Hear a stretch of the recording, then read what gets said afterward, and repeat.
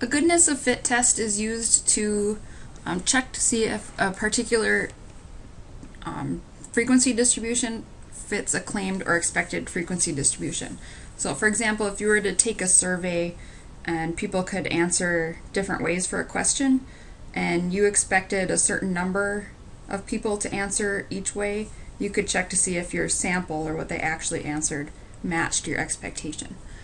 So it's called a goodness of fit test. We're going to learn some new notation. We have O for observed frequencies. We have E for expected frequencies. And these are the ones that you're going to get from some null hypothesis that you write.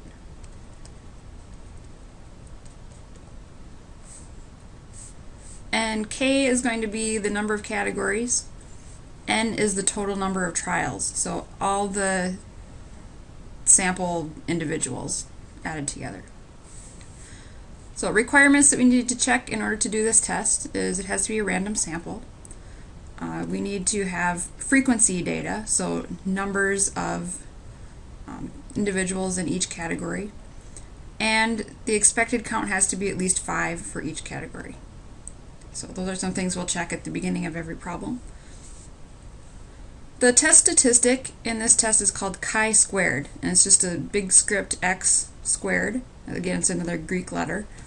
And to calculate chi-squared, you take your observed value, the one from your sample, minus the expected value, which is from your null hypothesis, square the difference, and divide by the expected value. And you do that for each category and add all of them together, and that will give you chi-squared. We're going to be using the chi-squared table to get to make our conclusions. So we're going to need degrees of freedom, and that equals k minus 1, where k is the number of categories that you have. So in class we'll look at how to use the table. So just a couple other things before we get to an example. E, the expected value, is something that you can calculate two different ways. You can do n divided by k if you think that all the categories should be equal. Or you can do n times p if you have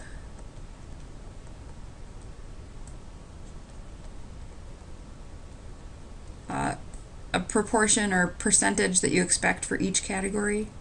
You can use that to calculate expected values. So n times p. And in that case, they wouldn't be all equal. We're going to do an example of each one. The hypotheses, if you're saying that all groups are equal, so this first category here, all groups are equal or at least one group is different, then you would calculate your expected values by using n divided by k.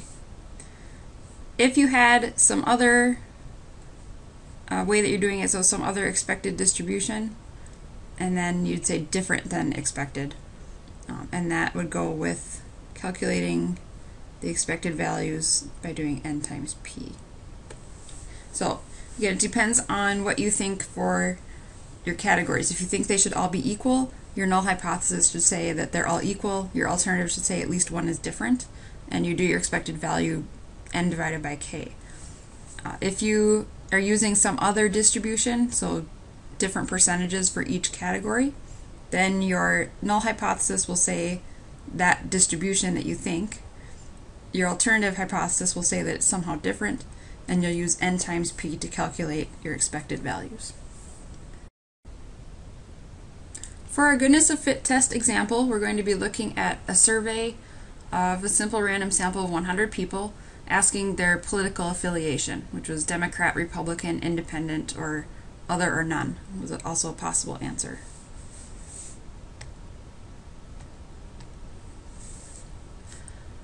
The question asks to do it two different ways. We're going to look at testing the hypothesis that all the groups are equal. And we're also going to do one where we have expected percentages to start out with. So again, we can use two different methods to calculate the expected value with our two different null hypotheses. The survey data is given to us here, so these are observed values.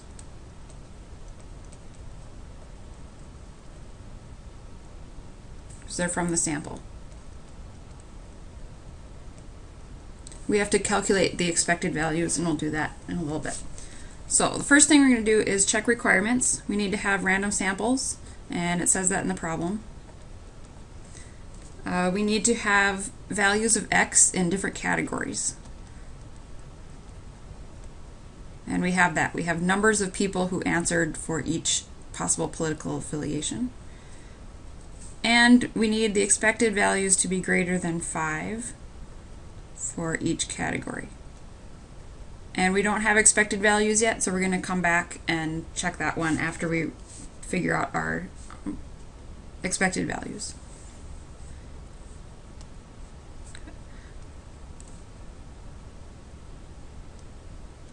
So what we can do, I'm just going to draw a line down the middle here, and we're going to put problem A, which is that all the groups are equal, over on this side, and problem B, which is some other distribution that we expect, over on this side. So we'll have the same problem but solving it two different ways.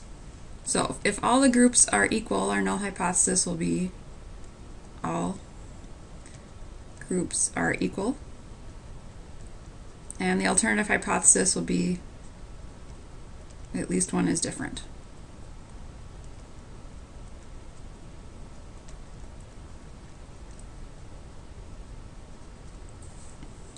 To calculate expected frequencies, when you expect that all the groups are equal, you can just do n divided by k. So it told us in the problem that there were 100 people in the survey. We have 4 possible groups, so we'd expect each group to have 25 people in that group.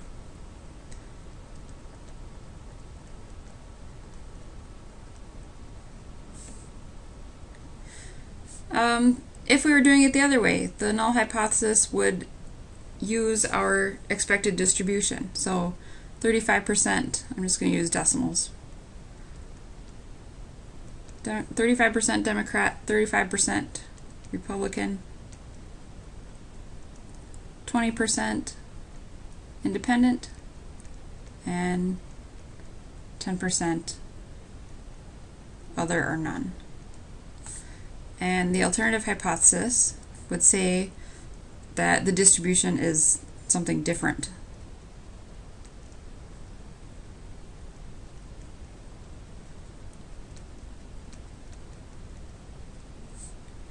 So expected values in this case is n times p,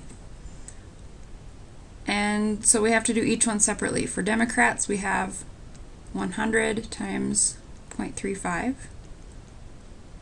which gives us 35. Republicans is 100 times 0.35 as well, so we'd get 35 there. Independents, 100 times 0.2 would give you 20, and other 100 times 0.1, which gives you 10.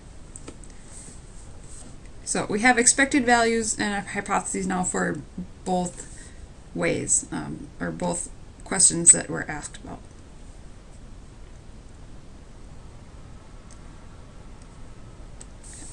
So calculating chi-squared is kind of a long drawn-out process, and there really is no shortcut on your calculators. So we have to do this one by hand. So here's the equation just as a reminder. So we have to do this equation for each category and then add up all the calculations.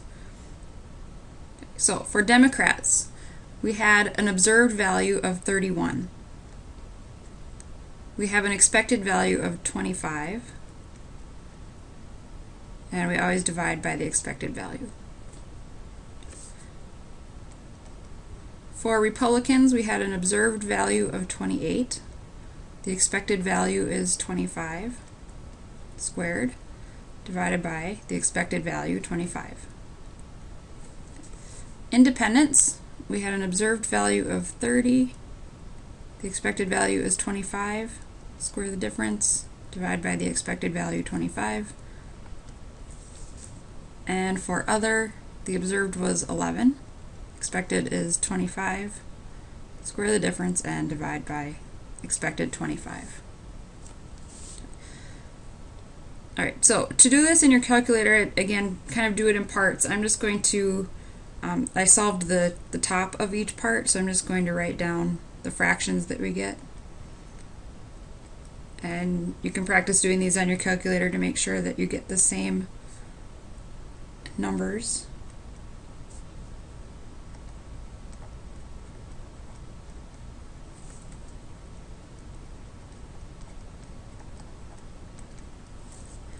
So there's our 4 values, and when you add that all together and turn it into a decimal instead of a fraction, you get 10.64.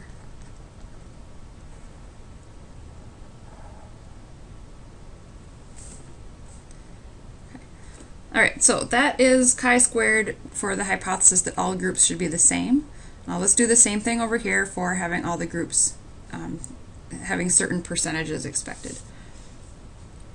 So again, for Democrats we have an observed value of 31, and now the expected value for Democrats is 35. Square the difference and divide by the expected. Republicans, observed was 28, expected is 35. Square that and divide by 35. Independents, 30 observed, 20 expected. Square it and divide by 20. And for other, we had 11 observed, 10 expected. Square that and divide by 10. Okay. So just do a quick check and make sure that your expected value is what's on the bottom of each fraction. And then we'll go ahead and do the math. So let's see, we get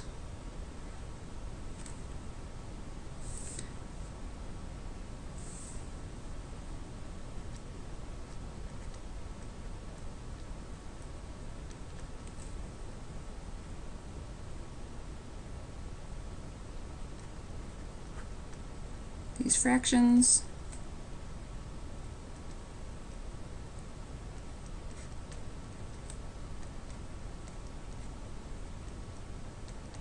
Okay.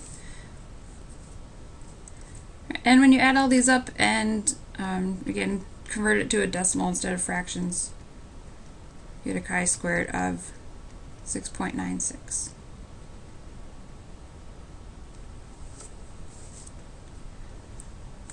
So again, there is no calculator function for this test, so you do have to calculate chi-squared by hand, and you do have to use the table to determine what your decision is going to be. We're not going to be able to use a p-value for this test. We have to use the critical value from a table. Okay, so that's what we're going to do to solve this in the next step.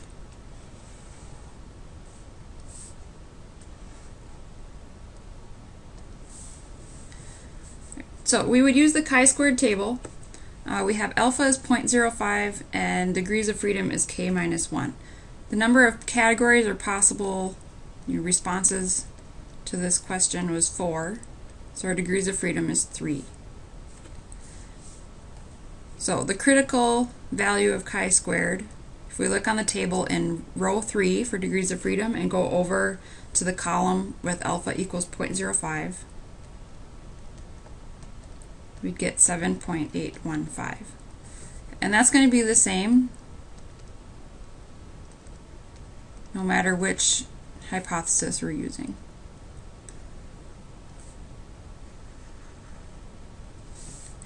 So our critical value method, remember our test statistic had to be bigger than the critical value in order to reject the null hypothesis.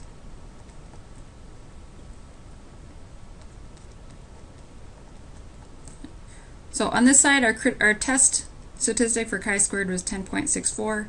Our critical value of chi-squared is 7.815. So our test statistic is bigger. We're going to reject the null hypothesis.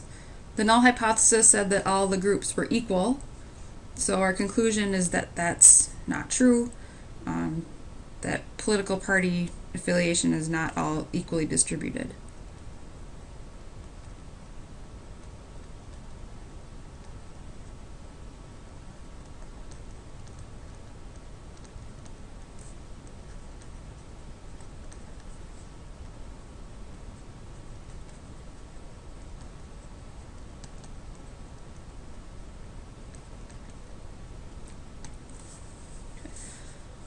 Over on the side where we were looking at an actual expected distribution where they weren't all equal, do the same thing. So we have a test chi-squared, which was 6.96, and we have a critical value, which is 7.815.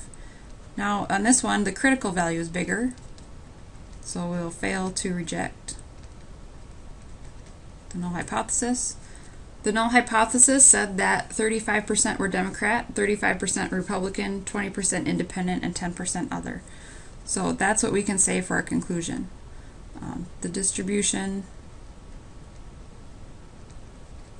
of political affiliation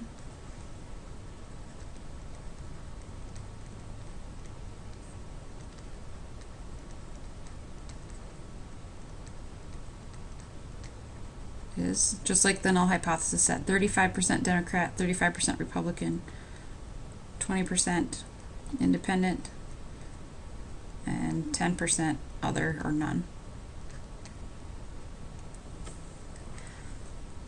So now we have an example of doing a goodness of fit test where all the groups are equal, and we have an example of the goodness of fit test where you're fitting it to an expected set of percentages for each category.